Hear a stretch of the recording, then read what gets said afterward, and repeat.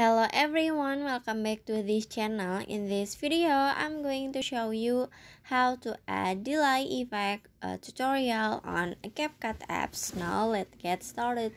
First, open your CapCut apps and add the video that you want to edit, and after this you can click on the effect at the bottom and then click on a video effect, and at the menu you can click on the party. And then at the party, you can swipe down until you can see delay effect.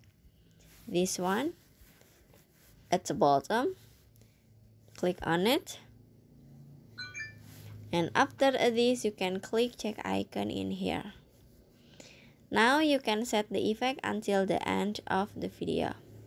And after this, you can adjust the effect, so you can click on the adjust at the bottom.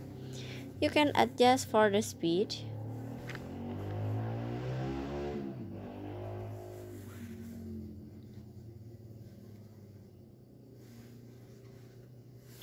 And then after this you can click check icon in here.